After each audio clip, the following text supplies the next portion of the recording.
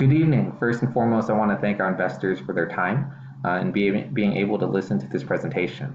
My name is Jordan Lim. I'm the founder of Griffon Pens, and I'm here to talk to you about my company.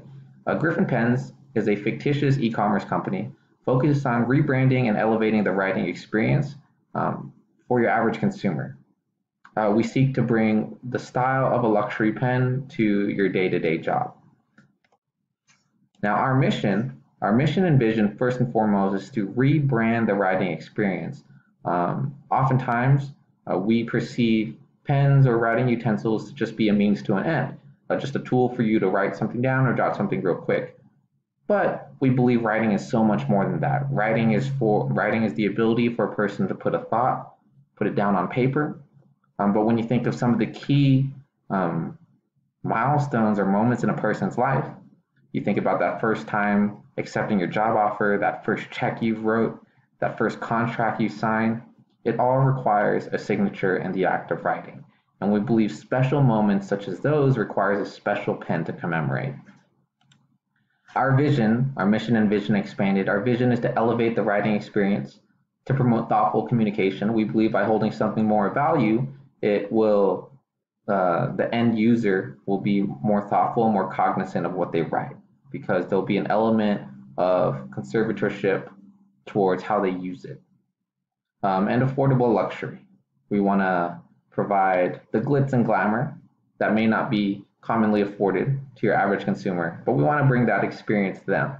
Our mission has been broken up into three segments: a product mission, a social mission, and an economic mission. Our product mission, our value proposition is very simple: more for less. You have the look and feel of a luxury pen at a fractional cost. Our social mission is to be cognizant of the social issues going around us and to initiate charity campaigns. A portion of the sales go towards charities affecting change within our community. And ultimately, economic mission. As a business, our goal is to maximize profits, but we want to do it in an ethical way. How you do something is equally as important as what gets done. Finding the blue ocean. We believe that assessing the luxury stationery market, that there is an untapped market and that we have the opportunity to be a disruptor. When you think of luxury style goods, for example, cars, Ferraris, Maseratis, Lamborghinis, McLarens, these are all brands that people are familiar with, but on the contrary, you don't typically see these companies market themselves to the average consumer. I mean, when's the last time you've seen a commercial for any of these brands just on TV, casually watching sports? We venture to say not often. And the same applies to luxury goods, because luxury pens, because luxury goods commonly tend to market themselves. So we believe by bringing the marketing towards the average consumer, there is untapped demographic here. And now, further elaborating on our customer segmentation, who is the ideal Griffon customer? Well, the ideal Griffon customer satisfies three key criteria. The first being a full-time male professional between the ages of 22 to 34, and they spend an average of 20 plus minutes a day on social media. Talking about the first criteria, full-time male professional, we believe that there is a growing market. As you can see the trends over the last 20 years, the number of full-time employed men in the US has grown, and we believe that based off of this trend, it will continue to grow. Secondly, still along the first criteria, the gender wage gap between the 20 most common occupations for men is vast. When you look at the top occupations for men, 20 most common, you see CEOs, software developers, managers, accountants, sales representatives. These are all positions that require the act of writing or are commonly desk jobs. So not only do you have a larger base, you have a larger base with more money to spend with a relevant contextual setting for them to use our product. The reason for the ages 22 to 34 rests in the impulse buying nature of that age range. On top of the fact that those between ages 22 to 34 are commonly starting out their careers and are looking to impress their managers. E-commerce market has grown over the last, it's constantly grown with a projection of growth of 12% per year, projecting $566 billion in 2023.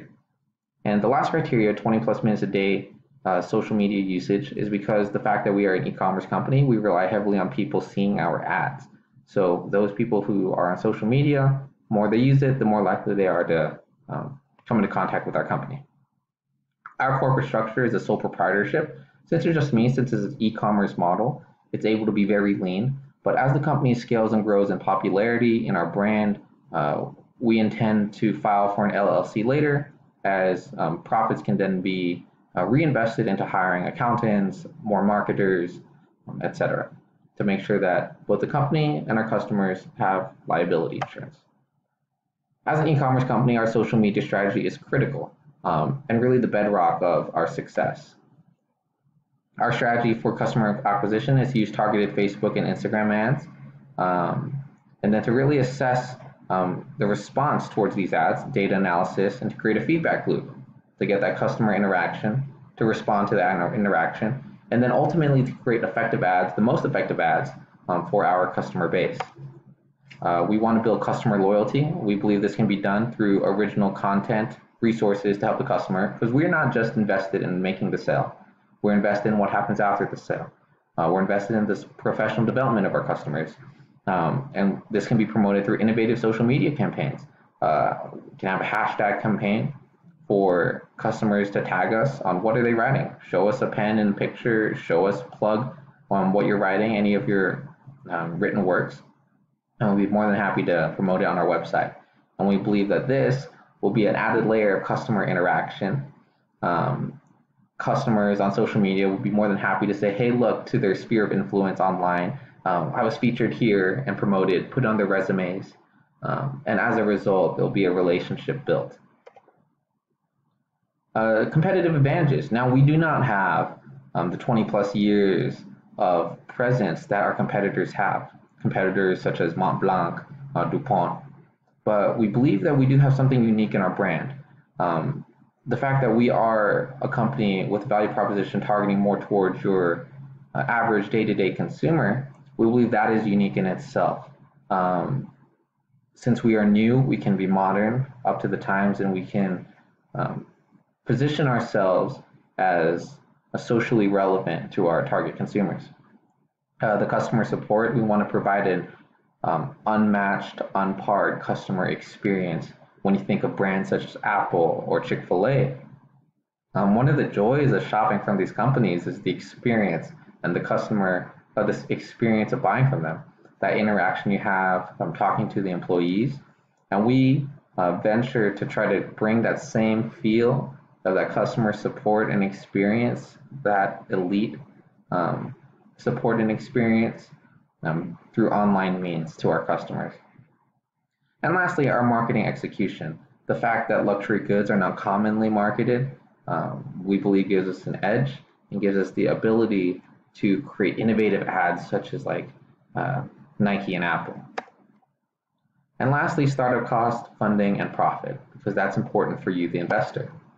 Startup cost, the fact that we're an e-commerce model allows us to be lean, with most of our costs being our digital presence, our third-party store, Shopify, software automation tools, QuickBooks for filing Photoshop. These are all our overhead costs. But most of the bulk of cost of our business operations falls on marketing. A break-even analysis, the cost of a pen off of a third-party distributor such as AliExpress on average is about $3. Assuming that we mark it up to a sale of $20, that presents a gross margin of 567%. But most of that money within that margin accounts for the customer acquisition and our marketing cost. So as our marketing gets more experience and is able to get more lean and effective, the more margin for profits that there will be. But based off of this, this requires a total pens to break even for us to sell 442 a year. To generate about 7,500 to cover our costs, with an average quota of 37 pens a month. And we believe this is heavily realistic. You see, our funding model for our company is based off of three key components.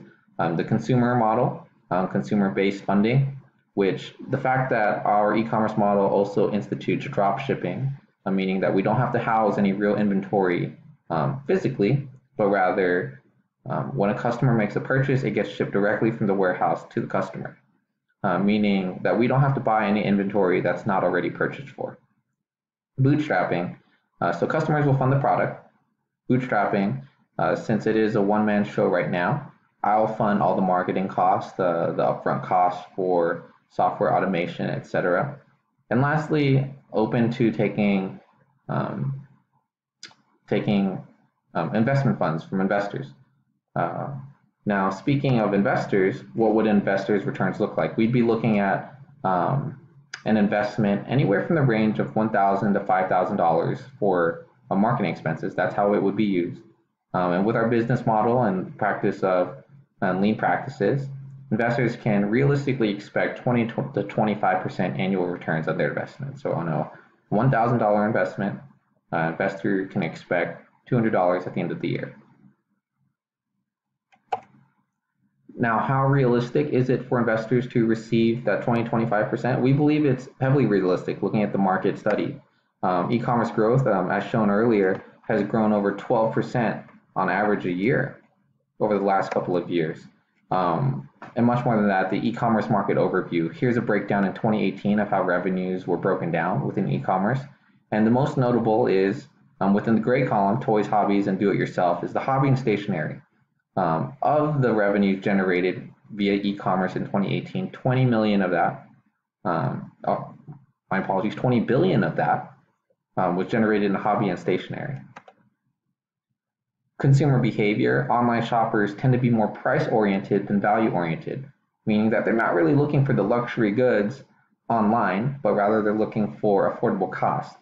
As you see in the column, the last column here, stationery and hobby supplies, 29% of consumers place more relevance on lower price product. So we believe that this creates, compared to 7% who place relevance on luxury premium products. So we believe if we can have the luxury premium products at that low price point, demand will increase.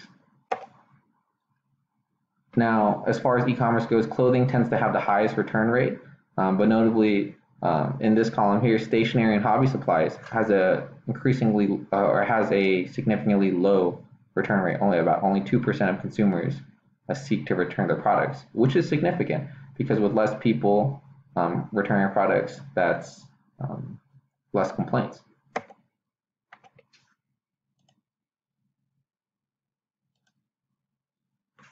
And with all that said, that concludes our presentation. We believe that this would be a strong company for you to invest in, and be on the lookout for Griffon pens. Thank you for your time.